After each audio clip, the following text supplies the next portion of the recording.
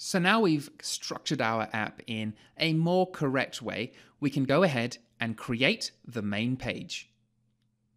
So here we are in our property cross main item file, and what we're going to do is throw in our main page.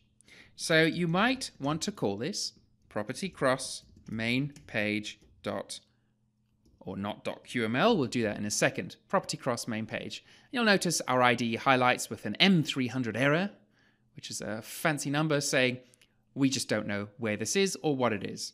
And that's because we haven't created it. Okay, so we're going to create a page.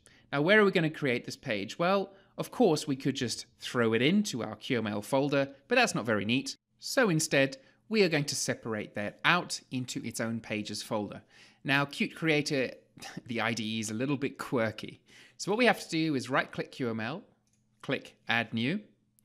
We'll just add an item, press Choose, and we'll give this a name. And obviously we'll give it the name that's missing currently from our code, property cross main page. And we want to put this in a pages folder. So what we're going to do is go down to this path, and either, I'm not sure this is going to work. Actually, it might. Nope, pages isn't there, so let's cancel that. We're going to hit Browse. And this will take us to the QML folder. We're going to go New Folder, and we're going to call this Pages. And we're going to select that folder and just make sure it's selected there. Now we're going to hit Next and Finish. And that will reload everything, and we should have the Pages folder. I really wish Qt would allow you to add a folder. That would be very handy. Okay, so now we have a property cross main page.qml, which our property cross main item should actually be able to find, but it can't currently find it. And why is that? Well, it doesn't know about the folder. So what we're going to do is say import, open our quotation marks, pages. And you'll see the error goes away because it now knows where to find that main page. Okay, so that's all sorted. If we ran that in the live view, then there should be no issues and our application will load, our blank application that is, without any horrible errors.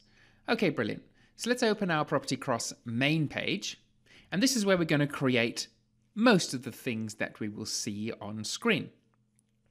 So the very first thing that we're going to do, of course, is we're going to give it an ID. I'm not sure we need to give it an ID yet, so we'll just leave that out. Now, we're going to give this a property called content padding. And we're going to make this property read-only. That means it can't be changed when our application runs because we don't want it to be changed. And we're going to tell this is a property. Real content padding. And I'll get into what real means much later on. We don't have to worry about it. So what is content padding? Well, we're just going to tell our application we want you to put a bit of white space, or just space, not even white space, just space, between the edge of the device and our actual content. And so what do we want to tell it this content padding is? Well, we're going to define this using DP. And what is DP? I believe from memory it's device pixels or device points, something like that.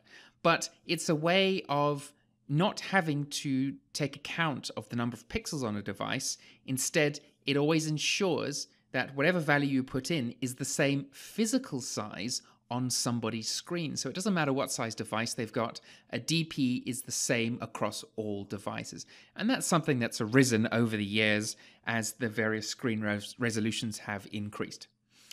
Okay, so what are we going to do? Well, we're going to use the current theme, and we're going to get the navigation bar from it. And we're going to say we want you to use the default bar item padding. Now, there's a lot of stuff I'm going to type here that I'm not going to go into the depths of because it's just basically all scaffolding, and I'll confuse you if I explain every single thing. And that's not the point of this course. The point is to get you up and running. So all we're doing here is we're setting a couple of defaults that vPlay will actually take care of on our behalf. So the next property that we need is a property alias, and this is called the child navigation stack.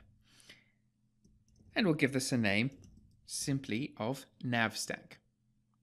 So this allows our launcher, our app demo launcher, to track the navigation changes within our app. You know how before we had a navigation stack?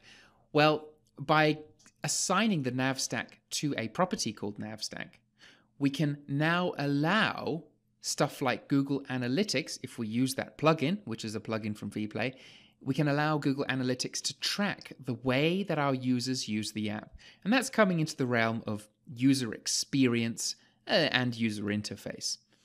So that's why we do that. Then we're going to define something called use safe area. And we're going to define this as false. So this will encourage our application to use the whole screen. And at the moment, this is showing an error, and that's because I've made an error. This should be a page, not an item.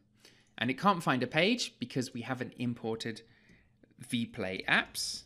I believe it is vPlay, that's capital P, apps 1.0. And now our page is defined and it knows what use safe area is.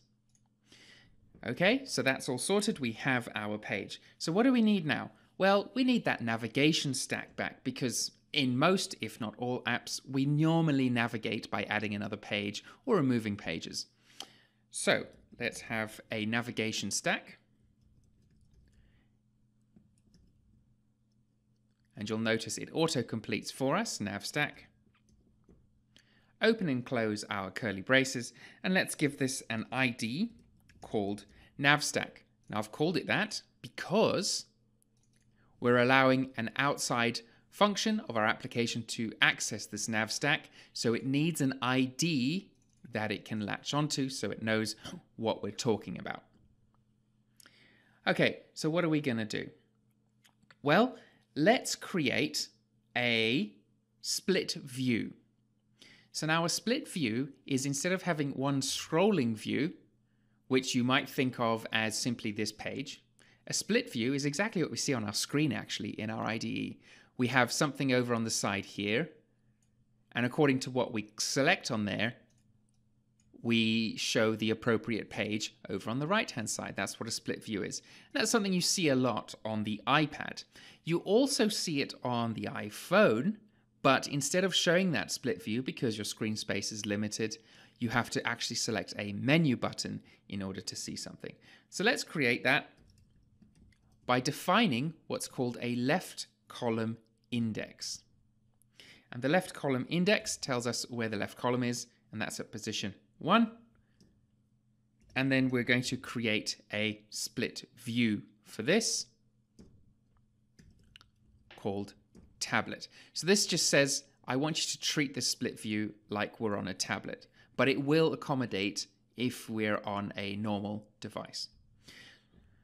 So I know that was a rubbish explanation, but I don't feel we need to explain that right now. What's important for you to grasp is page, navigation stack, these properties that come under page where you can define the safe area, and you can define things like the padding of that page.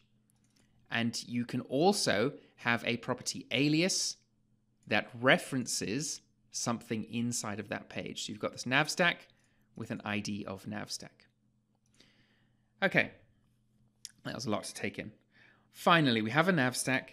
We need a page inside of that navstack. And what are we going to say here? Well, we're just going to give this a title because we've done a lot of coding called property cross. So now if I go ahead and I save that, and we open up our live editor, or our live viewer rather, that should then create a navstack, which will create a bar at the top called property cross with our page title on it. So that was a long way around a lot of refactoring of our code. So I'll just run over that refactoring again, just so you're clear. So property cross main is the entry point of our app. The ID of that app is simply app, and that's just local to our application. Nothing else can see that, obviously. Then we say, I want you to create this property cross main item. So what is that? Well, this is just an item, which is the base view of all the things that we see in our apps. And we're telling it, fill the parent, which is basically the screen. And then once you've done that, go ahead and create the property cross main page.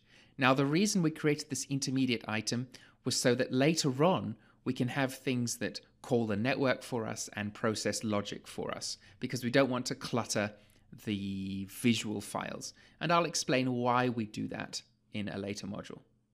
So let's go to our property cross main page that's been called.